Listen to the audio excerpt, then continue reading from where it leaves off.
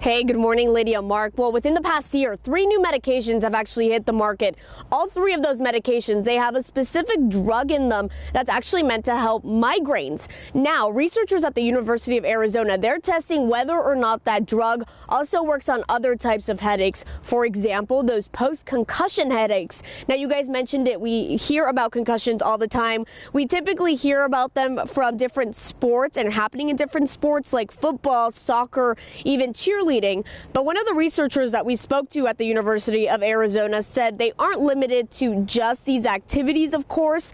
The researchers we spoke to, they actually referred to the drug that they're testing as CGRP. They tested this on mice here at the University of Arizona and actually found it helped prevent that post-traumatic headache. Post-traumatic headache that follows from concussion kind of looks like a migraine, but generally doesn't respond very well to migraine medicines, to other migraine medicines. But we think that this mediator, CGRP, may be promoting post-traumatic headache.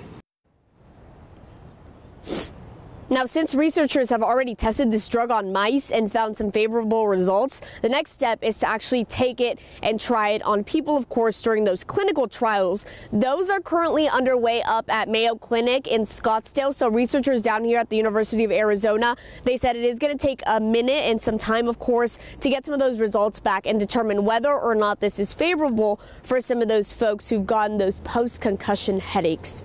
For now, we're live at the University of Arizona. Veronica Acosta, KGUN 9 on your side. Yeah, okay. Good information, Veronica. Thank you. If you've got an injury or maybe